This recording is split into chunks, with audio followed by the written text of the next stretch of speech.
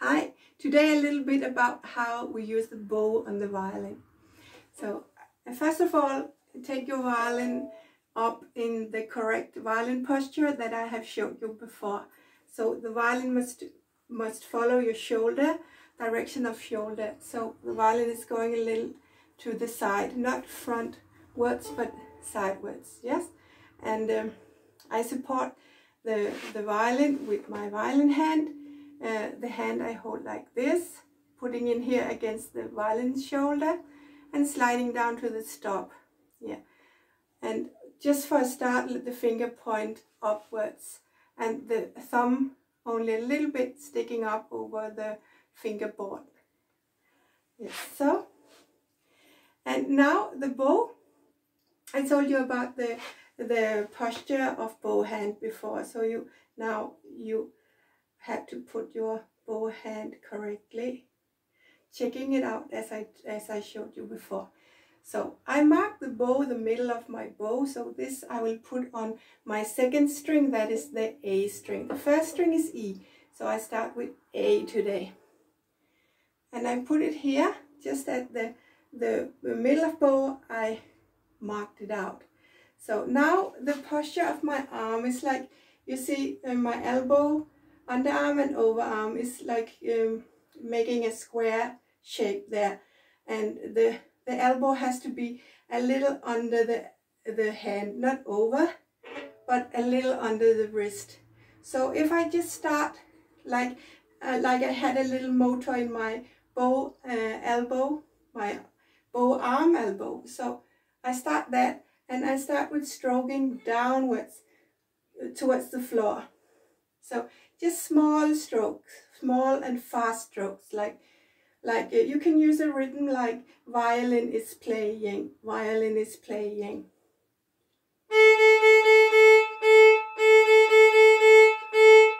So you see the bow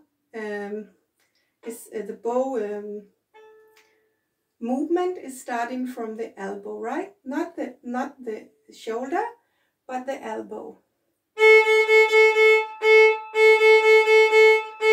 And just using a little bow on the middle. Just not a lot of bow, but small strokes, middle bow, and only using the bow arm elbow here.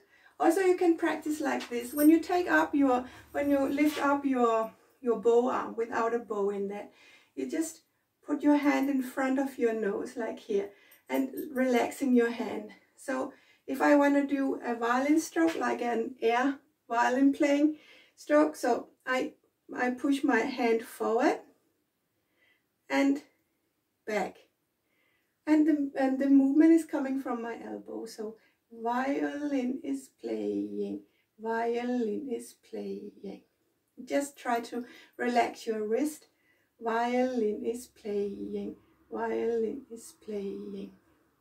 So I can actually practice that stroke, bow stroke, without my violin, and this way I can concentrate and focus absolutely on my movement and the feeling of my movement, that I'm not going to risk using the shoulder joint, but I want to use the elbow joint.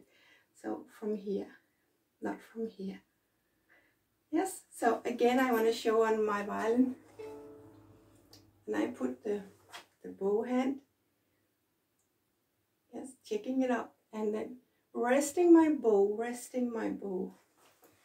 So you have to rest, relaxed, not holding too hard on your bow and not holding too soft on your bow. Actually, the bow hold is like a very comfortable hand when you're greeting people with your hand, not too hard or not too soft, just in the middle there. So, and I start downwards. Now when I have put my bows correctly, I checked it out, then I put my concentration and my focus on the elbow in my bow. So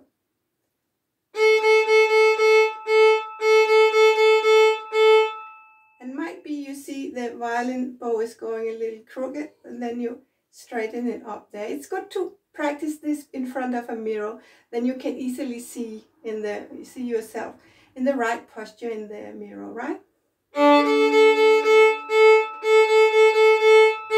And if you want to change the string, you just lift up your arm or lower your arm, and while you're doing that, maybe you can kind of sense the strings under your bow. So, and then the exercise is just to stop when you feel another string, yeah? I can try this string next to the A, a little lower string, the D string. And then I can move my bow to the E, trying here. Yes, lifting up my arm, I want to try the deeper string, the G string. So this way also you can check out all the strings and try to feel the strings under your bow as you are moving over. And just make a stop somewhere, and if your bow, now my bow landed a little against the frosh here, so I want it in the middle. I just change that, lift and change, right? So if anything goes wrong, or you end up here on the tip of bow, you just take the bow off and put it on again. And also remember to relax your violin arm. Of course, I trained the violin for many years, so my violin arm is pretty strong there. But as a beginner, the violin arm will get tired and after only a few minutes. So just remember to take the violin down and rest a little, and then practice again, right? So, and of course the angle of the violin is very important to the straight bowing, because if I put my violin this way, you see the bow is crooked. If I put it this way, it's correct. And if I push my elbow backwards, then also this will happen. I have to look for that, you know, that shape of a square, corner of a square here in the elbow, and the elbow motor is right there. Yes. Put the bow and then direct your focus to the elbow bow arm, the elbow motor there, and start downwards. Changing string, lowering or lifting. I try the G string and the E string, see?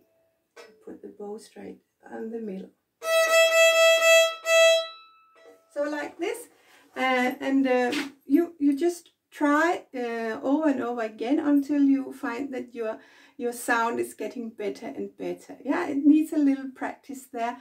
You know, every start needs to go slow and practice again.